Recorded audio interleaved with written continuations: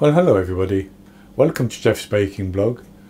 Today I'm going to be making something that would be served or could be served on Good Friday at Easter, basically. And this is going to be hot cross scones. Now, traditionally hot cross buns are eaten at breakfast time on Good Friday in England. And they're a bread bun filled with spices and dried fruits and chopped mixed peel, and then they have a syrup on the top of them to coat them, and they have a cross on the top made simply from flour and water basically. But I already have a video for that online, and although I know that in the shops and in the supermarkets you can now these days get lots of different types of hot cross buns with cranberries, cherries, chocolate chips, nuts, this, that and the other in. I prefer the traditional one, and because I already have the video I thought, well, I'll try it with scones and see how they turn out. So it's going to have the same flavours as the hot cross buns, but it's going to be like a nice light scone. So the first thing I've done is to preheat my oven to 220 Celsius, that's 200 Celsius with a fan, 430 Fahrenheit, and I've lined a couple of baking trays with parchment paper. So I'll go on to the ingredients, and for this I have 450 grams, which is 3 cups of plain flour. That's based on scooping packed flour into a 250 milliliter cup. I have 80 grams of cold butter, which is 5 tablespoons plus 2 teaspoons. I have 80 grams, which is 6 tablespoons plus 1 teaspoon of caster sugar, 2 medium eggs, that would be large in the USA. I have 250 millilitres, 1 cup plus 2 teaspoons of milk. Then I have 20 grams, which is just about 7 teaspoons of baking powder, which seems quite a lot, but usually for scones you would use self-raising flour, and I'm using plain flour, and so to turn the self-raising flour into plain flour you use baking powder, and then with scones you add more baking powder, so 7 teaspoons at 3 grams, roughly 3 grams a teaspoon is what that is.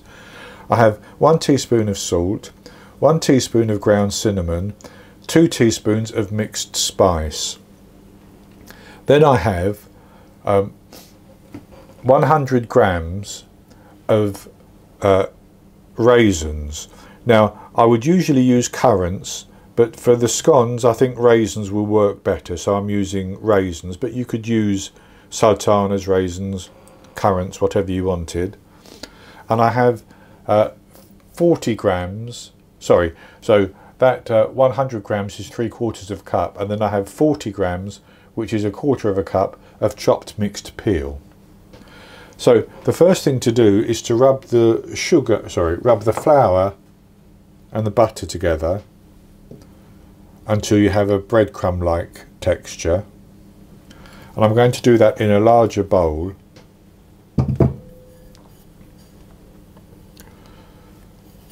But I need to add my baking powder in to that at this stage as well, and I'll give that a stir around.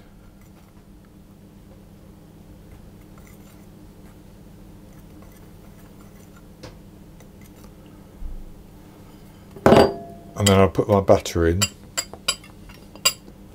And I'm just going to rub that between my fingers until it achieves that breadcrumb-like texture, which is just like this basically.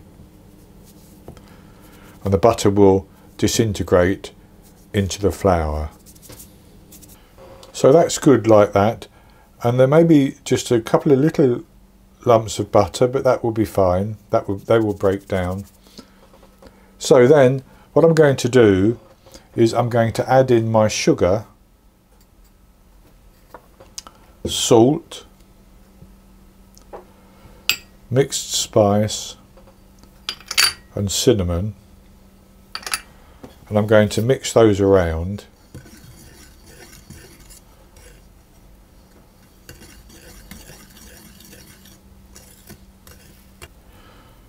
And I'm going to add in the salt, the raisins and the chopped mixed peel as well, and mix those around.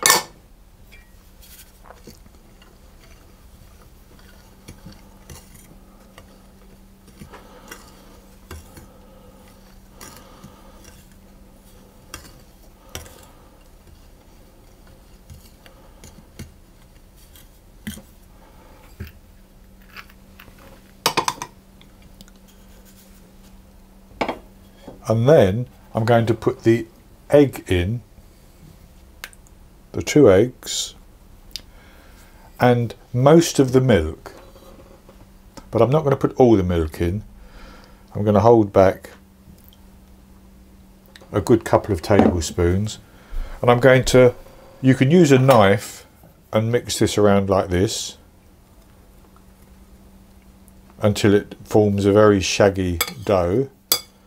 But I'm going to do it with my Danish bread whisk. That seems to work quite well for these things.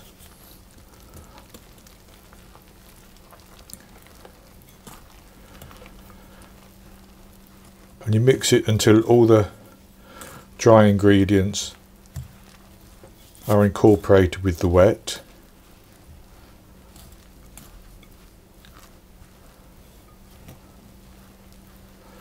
And if you need to add more liquid, just dribble in a little drop more milk. And that's actually looking quite good. So I'm just going to use a spatula to scrape the edge, and that's nice and wet and sticky, but I haven't used all of the milk.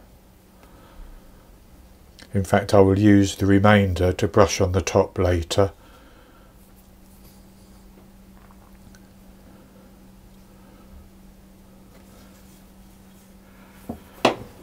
So I'll just scrape this around, and as you can see it's wet underneath, so I'll mix that in a little bit.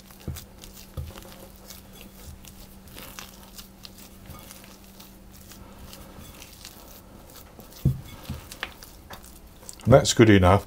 So then what I'm going to do is I'm going to tip that out onto my work surface, but I'm going to use quite a lot of flour on the work surface.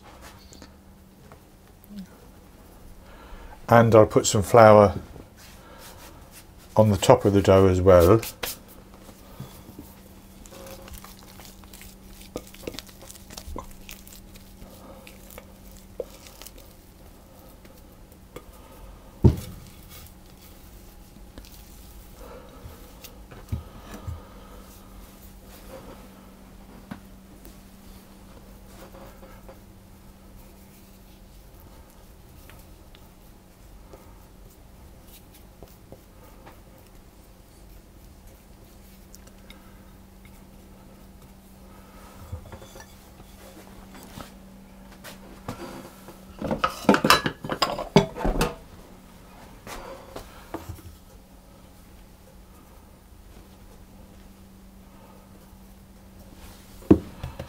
I'm going to pat that down and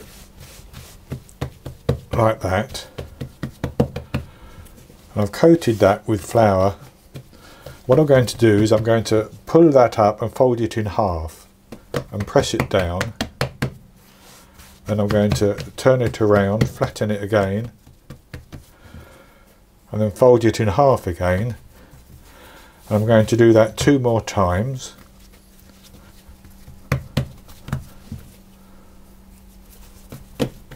Like that, and then again like that, and then with that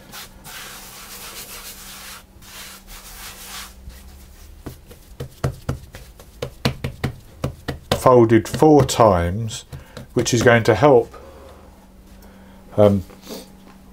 make the scones nice and light and fluffy.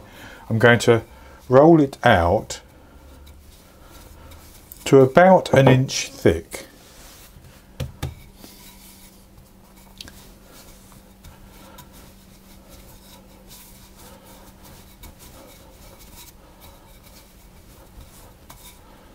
You could do this, you could press this down by hand. You don't need to roll it.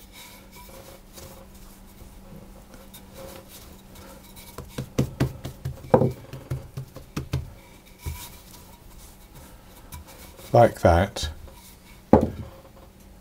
And I have here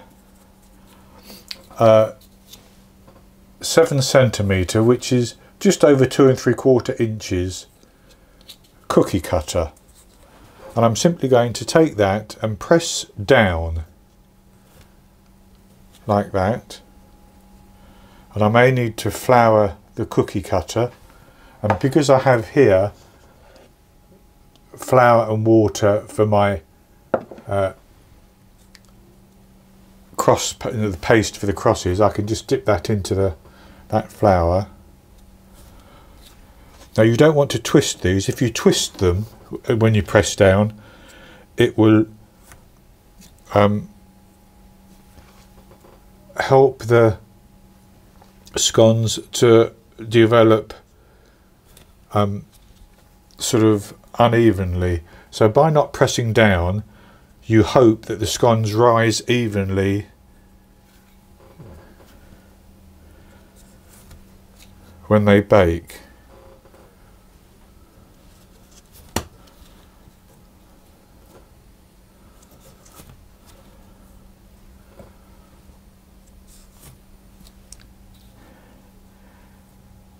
And there I have 9, so I'm going to put them onto a baking tray, leaving a gap between them.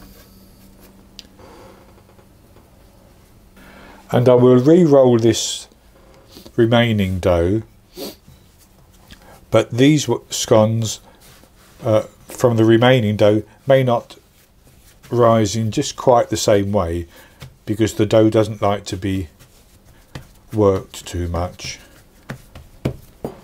And then what I'm going to do is I'm going to put 75 grams of plain flour in a bowl with some water, and I have 100 millilitres of water there, and I'm simply going to mix that around until it forms a dough that I can pipe. And I probably don't need as much as this, but it's better to have more than not enough. So I want this to be smooth.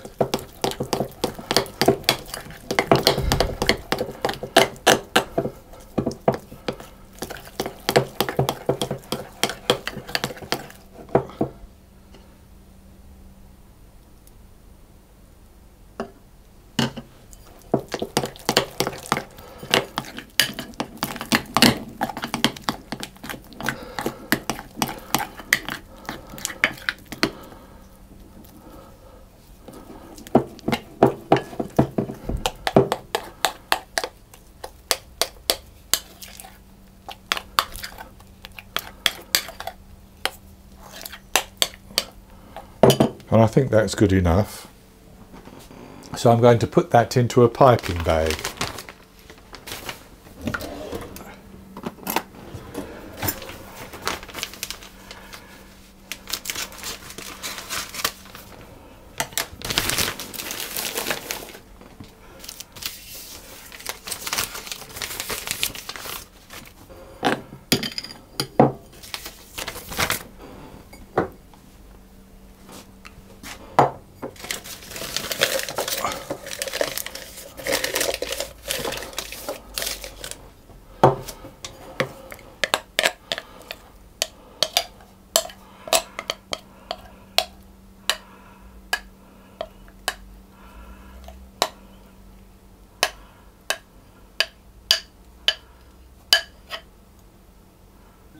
So with the scones on the tray and my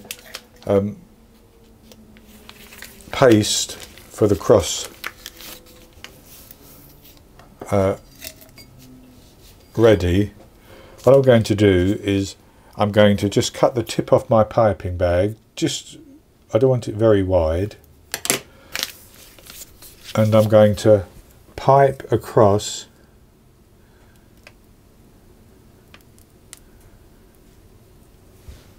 onto each of the scones.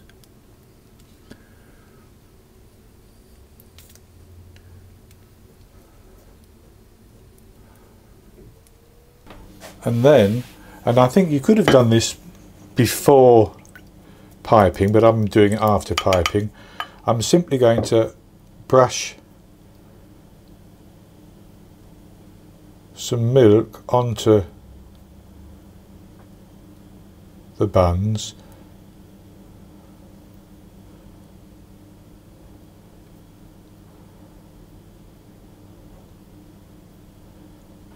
like that, and then I'm going to put those into the oven and I'm going to bake them for 15 minutes. And after 15 minutes I'll take them out of the oven, allow them to cool a couple of minutes on the baking tray, and then put them onto a wire rack, and I'll come back and show you the results. The scones baked for 15 minutes and I've taken them out of the oven and put them onto a baking tray, and as you can see they've risen quite nicely and they've got that crack round the rim, which is what you expect from a scone. And so what I have here is I have just a tablespoon of golden syrup and a teaspoon of hot water, which I've mixed together to make a sort of glaze. Now you could just use a sugar and water glaze if you wanted to, or you could use some apricot jam or some honey. And I'm just going to brush that on the top of each one.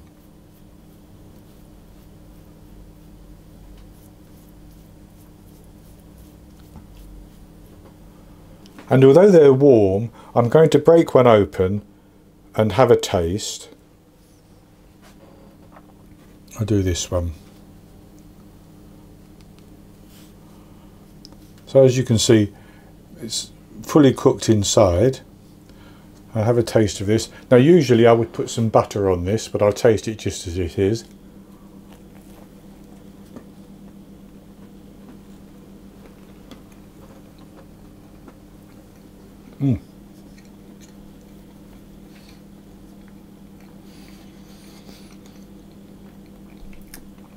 It certainly has